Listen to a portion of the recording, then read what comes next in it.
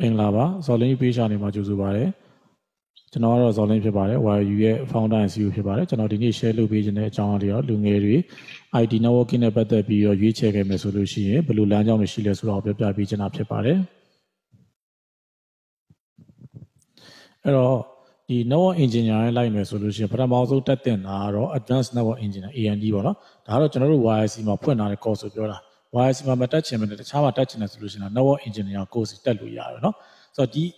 AND course ပေါ့နော်ထားတော့ AND course တော့စုံစီနှစ်ပါးထည့်ထားတာ server ဘိုင်းလည်းပါတယ်နော် network ကြိုးညက်တာလည်းပါတယ် network plus ကိုခေါ်တာပေါ့ network essential လို့အရင်တော့ခေါ်တယ် Microsoft ကအခေါ်ပေါ့နော်နောက်ပိုင်းတော့ Computer က network plus ကိုခေါ်တယ်နောက် Linux လည်းပါစုံစီနှစ်ပါးထည့်တာဘာလို့ထည့်ရလဲဆိုတာကြတော့နောင်သွားမဲ့လမ်းကိုအခြေခံကြောက်အောင်ထည့်ထားတာဆိုတော့အဲ့ဒါလေးသိစေချင်တယ်ဟိုဆက်ဒီဆက်တင်ထားတာမဟုတ်ကျွန်တော်ကိုယ်တိုင် course ကို design ဆွဲပြီးရေးထားတာဘာအတွက်ရေးလဲနောင်သွားမဲ့အတွက်နောင်သွားမဲ့လမ်းတွေအတွက်အခြေခံကြောက်အောင်ဆိုပြီးထည့်ထားတာအဲ့တော့ तू ကတခုခုကို specialize လိုက်ရမယ်အနေထားမှာမဟုတ်သေးအဲ့ဒါတေချာလူငယ်သိဖို့လိုတယ်ဒီ AND ဒီတခုခုကို specialize လိုက်တဲ့ line မဟုတ်သေးဘူးเนาะနောက်ဘောမှာအများကြီးထပ်ခွဲလို့အဲ့အများကြီးကိုလိုက်နေတော့အခြေခံကြောက်အောင်တင်တာတချို့ကြောက်နေတော့ဘာသွားတွေ့ဆိုသူများအပြစ်ပြောတာမဟုတ်အဲ့ပထမဆုံး course မှာနေเนาะ international certificate ရအောင်လုပ်ထားတယ်ထည့်ထားတယ်ဟိုဟာလေးနည်းနည်းတင်ဒီဟာလေးနည်းနည်းတင် international certificate ရတင်တန်းကြီးလေးနည်းနည်းနဲ့နိုင်ငံတကာ certificate ရတယ်မိဘတွေလည်းဘူးမသိပါမသိအထင်ကြီးရှောက်ကြီးငါသားလေးဒီ certificate ကိုင်တာပြဿနာပါလဲဆိုတော့တကယ် heavy ရတင်တဲ့ခါကျမလိုက်နိုင်ဘူးဘာလို့လဲဆိုတော့ကျတော့အဲ့ဒီလို AND လောက်စတင်တဲ့အချိန်မှာ heavy တင်ထားလို့ရတယ်တကယ်အခြေခံစနစ်တကျနဲ့နော်များဆာဖိဖိစီတင်ထားလို့အဲ့တော့မှနောင်ကိုလိုက်နိုင်မှာအဲ့ဒီအချိန်မှာသွားပြီး international certificate ကိုသွားမလို့နဲ့နော် international certificate ကနောက်တော့လာပြီနော်အခုစပြီးရှင်းပြတယ်အဲ့တော့အခုပါလဲ internet working နော် internet working ဆိုတာလာပြီ internet working ဆိုတာခုန AND ပြီးလို့ရှင် line တွေဆက်ကွဲပြီအဲ့ line တွေကွဲတဲ့တည်းကပထမဦးဆုံးပြောချင်တာနော်ပထမဦးဆုံး line တော့မဟုတ်ဘူးကြိုက်တဲ့ line လိုက်လို့ရတယ်ဒါပေမဲ့ internet working ဆိုတာပထမဦးဆုံးလိုက်ရမယ် line လို့ပြောတာမဟုတ်ကျွန်တော်အခုစရှင်းပြတော့ပထမဦးဆုံးလို့ပြောတာ internet working လို့ပြောလိုက်မယ်ဟေ့ဆိုလို့ရှိရင် network တွေကိုအဆင့်ဆင့်နော် single ချိတ်ထားတော့ internet working လို့ခေါ်တယ်နော် network တွေအဆင့်ဆင့် single ချိတ်ထား internet working လို့ခေါ်တယ်ဆိုတော့အဲ့ဒီမှာသင်ရမှာပါလဲဆို routing switching ပဲနော် routing switching routing နဲ့ပတ်သက်တာ switching နဲ့ပတ်သက်တာသင် routing ဘာလုပ်တာလဲနော်မတူညီတဲ့ network တွေကိုချိတ်ဆက်ပေးမယ်နော်ဒါ routing ပဲ switching ဆိုလို့ရှိရင်ဘာလုပ်ပေးမလဲဆိုရင်ဒါတူညီတဲ့ network တစ်ခုထဲမှာနော် end user တွေစီ end user device တွေစီရောက်အောင် data တွေကိုပို့ဆောင်ပေးမယ် switching တွေလုပ်ပေးမယ် routing switching ပဲနော်အဲ့ routing switching နဲ့ပတ်သက်ရင်နော်ကမ္ဘာပေါ်နာမည်အကြီးဆုံး number 1 certificate က Cisco certification တွေပဲနော်အဲ့ဒီမှာပါရှိမယ်ဆို CCNA ရှိမယ် CCNP ရှိမယ်နော်ဒီတက်ဆင့်တက်လာမယ်ဆို CCI ရှိမယ်ဒါ routing switching ကိုပဲပြောနေရနော်အဲ့တော့ CCNA ဆိုတာတော့နော် Cisco Certified Network Associate ပေါ့နော် MP solution တော့ network professional ပေါ့ RE ကတော့ internet networking expert ပေါ့နော်အဲ့တော့ ICCNA မှာမှသူက Cisco မှာလည်း line တွေအများကြီးထပ်ခွဲသေးတယ် data center ကိုသွားမလား security ကိုသွားမလား VoIP ကိုသွားမလားစသဖြင့်ပေါ့နော်အများကြီးထပ်ခွဲသေးအဲ့ဒါတွေလည်းကိုက CCNA တက်ပြီးရင်ကိုကကိုဘာခေါ်မလဲဆိုအကုန်လုံး certificate တွေလိုက်ယူရမယ်လိုက်တက်ရမယ်လို့မဟုတ်ဘူးကိုသွားကျင်တဲ့ line နဲ့ပဲပတ်သက်ပြီးလိုက်ရမှာပဲနော်အဲ့တော့ရေတွင်းတူးရနဲ့ရေကန်တူးတာကိုမှတ်ထားပြီနော်ရေတွင်းတူးတယ်ဆိုတာကနော်ဟိုရေကန်လို့အကျယ်ကြီးတူးကြမလို့တခုပဲဇောက်နဲ့တူးရအဲ့ရေတွင်းတူးတယ်ခေါ်တယ်ရေကန်တူးတယ်ဆိုတာကကြတော့တိမ်လေးတူးတာဒါပေမဲ့အကျယ်ကြီးတူးတာအဲ့ဒါကွာအဲ့တော့ CCNA ကိုလိုက်ပြီးဟေ့ဆိုလို့ရှိရင် routing switching လိုက်တယ်ဆိုရင်အဲ့ routing switching မှာ CCNA ပြီးရင် CCNP professional ဖြစ်အောင်လို့ပြီးရင် internet working ဖြစ်အောင်အဲ့ဒါတခုကိုလိုက်ပါနော်ဒါပေမဲ့ဒီနေ့ခေတ်မှာအမြင်ထဲမှာဒါအဲ့လိုမျိုးတခုခုကိုလိုက်ရုံနဲ့တစ်ခါတည်းညအလုံးမရဖြစ်တယ်ဆိုတော့ဘေးကတခုလောက်တော့ရန်တာနော်တိုင်းချမ်းနေပေါ်တိုင်းအကုန်ရှောက်မကျင်နဲ့နော်အဲ့ဘာဖြစ်လို့လဲဆိုတော့ခန္ဓာကိုယ်မှာရှိတဲ့ energy resources တွေပြန်မရအောင်ကျွန်တော်တို့ငယ်တော့လည်းဒီလိုပဲချတယ်နော်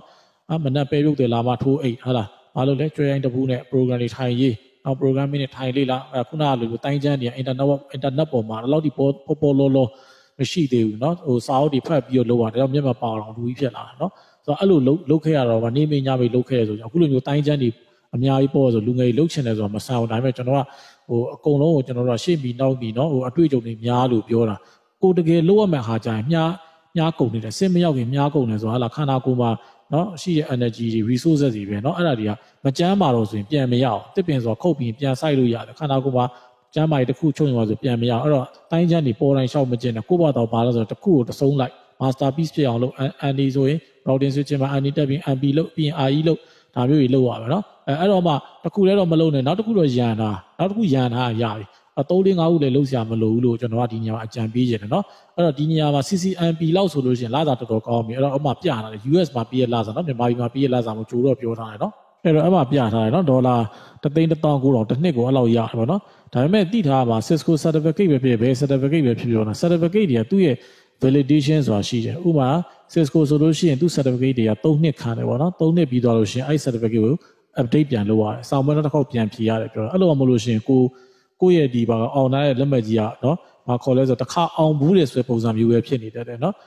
အသက်မရှိတော့သူဖြစ်သွားတယ်ဒါကြောင့်အဲ့လိုမျိုး certificate line လိုက်တာအဲ့တခုတော့သတိထားစီအဲ့တော့ကိုကဘယ် line ကိုလိုက်မလဲအဲ့ဒီ line မှာရှိတဲ့ certificate ကတက်တန်းဘယ်လောက်ခံလဲဆိုတာစဉ်းစားအမြဲတမ်း certificate ကတက်တန်း3နှစ်မို့ vendor တွေတစ်ခုနဲ့တစ်ခုမတူ Cisco ဆိုတစ်မျိုး Microsoft တစ်မျိုးအဲ့လိုမျိုးရှိတတ်တယ်ဒါလေးတော့သိစေချင်တယ်အဲ့တော့ internal working ကိုမလိုက်ချင်တဲ့သူတွေတို့ကနော်နောက်ထပ် line တွေရှိပါသေးတယ်အဲ့ဒါပါလဲဆိုရင် server line ပေါ့နော်server operating system တွေလေ့လာကြမယ်သူကတော့ system administrator ဒါမှမဟုတ်လို့ရှိရင် system engineer အနေနဲ့အတံဝန်ကြောင်းပြုနိုင်ပါတယ်နော်အဲ့တော့ internal working ကိုတက်ပြီးမှဒါကိုတက်ရမယ်လို့မဆိုလို့ဘူး AND ပြီးလို့ရှိရင် line တွေအများကြီးရှိရတယ်ကတစ်ခုခုကိုစပြီးလိုက်လို့ရတယ်နော်နှစ်ခုစလုံးလိုက်ထားမယ်ဆိုလည်းရတယ်နော်ကျွန်တော်မနေ့ကပြောခဲ့သလိုမျိုးပါလေတစ်ခုမဟုတ်တစ်ခုအလုပ်ရအောင်လို့ဆိုရင်နှစ်ခုစလုံးလိုက်ထားနေတယ်ဒါပေမဲ့ internal working နဲ့ server နဲ့ကဒါမြင်းပြိုင်လို့ပဲနော်ဟိုတက်ဆိုင်နေရလို့တော့မဟုတ်ဘူးပေါ့နော်ကောင်းပါပြီအဲ့တော့ဘာတွေလေ့လာကြရှိလဲဆိုရင်ဟလာခေတ်အဆက်ဆက်ကเนาะကျွန်တော်ငယ်ငယ်လေးရသုံးခဲ့တဲ့ Microsoft server တွေကိုလေ့လာလို့ရတယ် Microsoft server တွေလေ့လာမယ်ဆိုရင်စာမဝင်ပြမယ်ဆို MCS 0 MCS 0ရှိရเนาะယနေ့ထက်ထိเนาะဟိုနာမည်ကျော်ကြားခဲ့တဲ့ certificate တွေဖြစ်တဲ့အခုနောက်ပိုင်းတော့ Linux เนาะနေရာရလာတယ်အဲ့တော့ RACSA ရော System Administrator တို့ Certified Engineer Red Hat တွေပတ်သက်ပြီး RACE တွေပါဖြည့်မယ်ဆိုလဲရเนาะ RACE ရောဒီနေ့ခေတ်မှာ$9,000ကျော်လောက်တော့ဘာဖြစ်လဲဆိုရင်လာစာရှိပါတယ်တဲ့เนาะဒါလေးတွေသိစေချင်ပါတယ်နောက်ထပ် line တစ်ခုကတော့ security line เนาะဒါလည်းဒီနေ့ခေတ်မှာအင်မတန်ရည်ပန်းစားလာတယ်เนาะကမ္ဘာကြီးမှာ threat တွေပေါ့เนาะ IT နဲ့ပတ်သက်တဲ့ threat တွေ BN တွေအများများလာတယ်เนาะအဲ့တော့အရင်တော့စာအုပ်ကြီးနဲ့လှုပ်ကြတယ်ပြီးတဲ့အခါကျတော့เนาะဗီဒီယိုတွေတက်တာတွေမှာထည့်သိမ်းထားကြတယ်เนาะတခုစင်းရင်ဖြောက်ချင်တယ်ဆိုအဲ့ဗီဒီယိုကြီးပြီးရှိုးလိုက်လဲရတာပဲเนาะဒီနေ့ခေတ်ကျတော့ digitalize ဖြစ်လာတယ်အဲ့တော့ data တွေအချက်လက်တွေကကျွန်တော်တို့ server ထဲမှာ digital နည်းနဲ့တိုးပြီးသိမ်းဆည်းထားတယ်အဲ့တော့ဒီကိုယ့်ရဲ့ internet office တွေပေါ့เนาะဘာကောမလဲဆိုတော့ internet ကနေမှနော်လိုအပ်တာတွေပဲသွင်းမယ်မလိုအပ်တာတွေမသွင်းဘူးဆိုတော့ firewall တွေခံထားလို့ရတယ်အဲ့တော့ information တွေအပြင်ကိုမထွက်အောင်မပေါက်ကြအောင် leakage မဖြစ်အောင်စောင့်ထိန်းတဲ့သူတွေလိုအပ်လာတယ်အဲ့တော့အဲ့ဒါတွေကတော့ security professional တွေ security specialist တွေပေါ့နော်ဒါမျိုးတွေလိုလာတယ်ပေါ့နော်အဲ့တော့တော်တော်လေးကိုရေပန်းစားလာတဲ့ဒီ job position မှာအဲ့တော့ဘာတွေလေ့လာထားမလဲဆို security plus ဆိုတော့ compare security plus ဆို Cisco မှာဆိုလဲ CCNA CCNP security ဘိုင်းတွေရှိရပေါ့နော်နောက်တစ်ခါ CISSP ပေါ့နော်နောက်တစ်ခုကCISM ပေါ့နော် Certified Information Security Manager ပြောတာပါအဲ့တော့ US ပါဆိုလို့ရှိရင် CISSP ကတစ်နှစ်ကို$1,400,000ကျော်လောက်တော့လာစာရရှိပါတယ်တဲ့နော်ကောင်းပါပြီ networking မှာနောက်ထပ် line တစ်ခုကတော့ virtualization ဖြစ်ပါတယ်နော် virtualization ဆိုတာဘာလဲဆိုလို့ရှိရင် physical server တစ်လုံးပေါ်မှာမတူညီတဲ့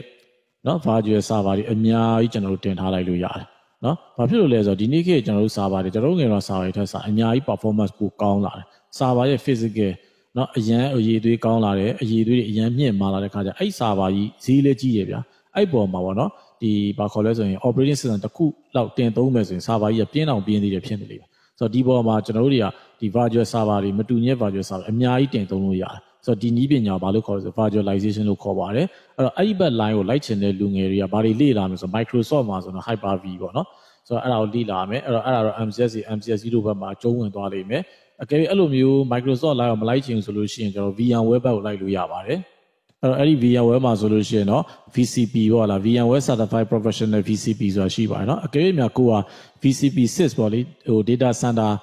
virtualization ကိုနဲ့အလုပ်လုပ်မယ်ဆိုလို့ရှိရင်တစ်နှစ်ကို$1,300,000လောက်เนาะကျွန်တော်လာစာရပါတယ်တဲ့ကောင်းပါပြီနောက်ထပ် line တစ်ခုเนาะအဲ့ဒါတော့ဘာလဲဆို cloud ပါဒီနေ့ခေတ်လူငယ်တွေသိကံကောင်းပါတယ်ကျွန်တော်တို့ငယ်တုန်းကဆိုလို့ရှိရင်ဆရာဝန် engineer မဖြစ်ရင်ကျွန်တော်တို့ကဘာဖြစ်ပြီလဲဆိုဘဝပြက်ပြီပဲယောက်ျားလေးဆိုလို့ရှိရင် engineer ဖြစ်ပါတော့နောက်တော့ IT line ဆိုတာပေါ်လာတယ်ယနေ့ခေတ်ဆိုကြည့်လိုက် IT line မှာအများကြီးပဲဟိုတုန်းက cloud တို့ virtualization တို့ဘာမှမရှိဘူး internet working တော့ကောင်းမရှိဘူးကျွန်တော်တို့ငယ်တုန်းကဆိုရင် server တစ်လိုင်းပဲနော် MCSC ပဲရှိဟိုတုန်းကဆိုလို့ရှိရင် Novel network ရှိပေါ့နောက်တော့မှ CCNA လို့ပါဆိုဖြစ်လာတယ်အဲ့တော့ဒီနေ့ခေတ်လူငယ်တွေသိကံကောင်းတယ်လို့နော်ဘာလို့လဲဆိုတော့ light ဆရာ line တွေအများကြီးအတန်ပွဲကြောင်း line တွေမရှားပါဘူးလို့နော်အဲ့ဒါလေးကိုဂျားညက်ပြီးပြောခြင်းပါတယ်ကောင်းပါပြီအဲ့တော့ cloud ဆိုတာတော့ကျွန်တော်တို့ကနော်အထွေတူးဒီနေရာကိုမရှင်းပြတော့ဒီနေရာမှာ cloud အကြောင်းကိုလည်းကျွန်တော်ရှင်းပြမယ်ခဏလည်းမဟုတ်ဘူးအဲ့တော့ဒီ IDC ပေါ့လေ International Data Corporation ရဲ့ပြောကြားချက်ရဆိုလို့ရှိရင် cloud ကတစ်နှစ်ပြီးတစ်နှစ်ကျွန်တော်တို့မျှော်မှန်းထားတဲ့နော်သူတို့မျှော်မှန်းထားတဲ့ပို့ပြီးတော့မြန်ကြီးထွားလာနေပါတယ်တဲ့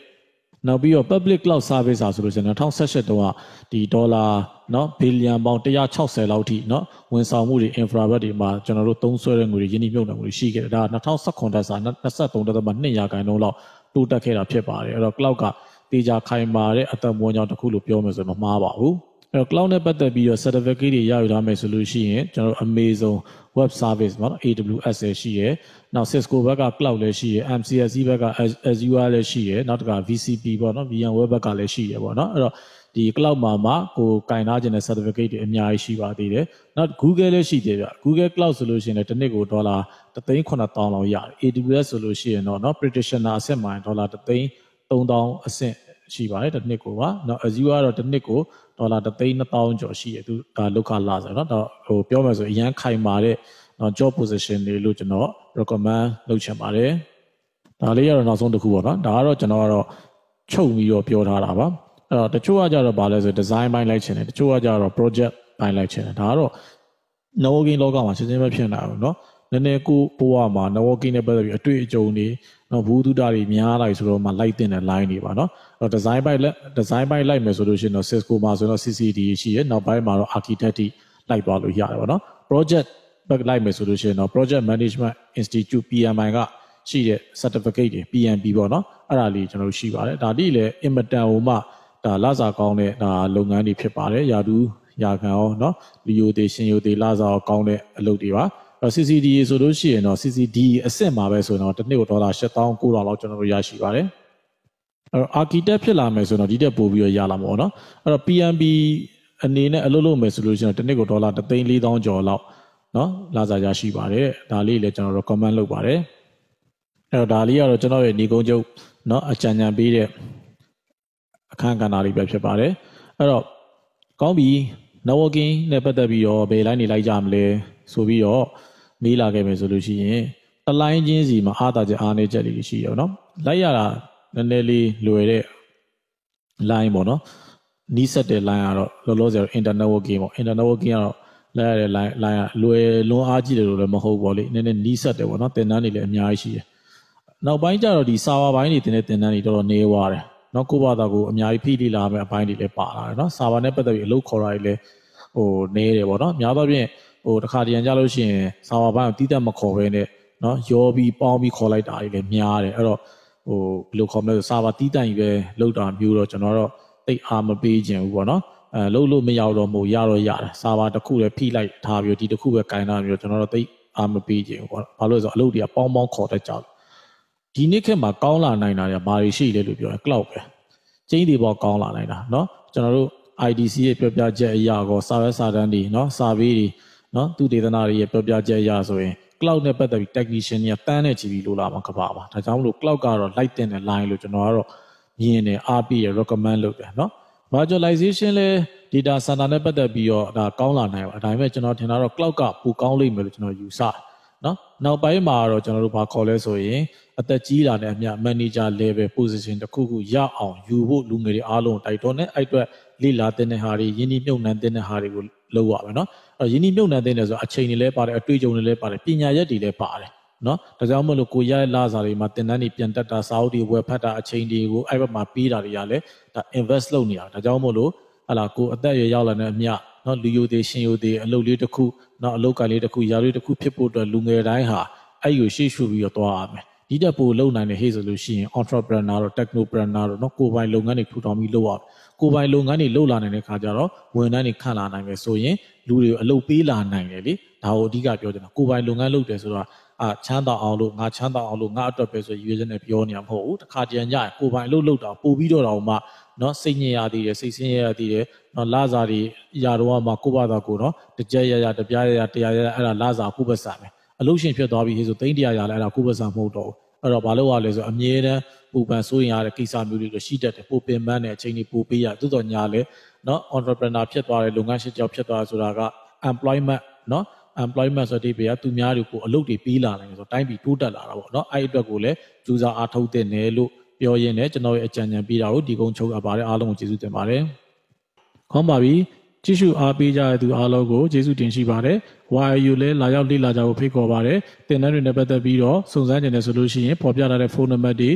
အားနေမှာဆက်သွယ်စုံစမ်းလို့ရတယ်လို့ Facebook တွေ Gmail တွေကနေမှာလည်းဆက်သွယ်စုံစမ်းလို့ရပါတယ်အားလုံးကို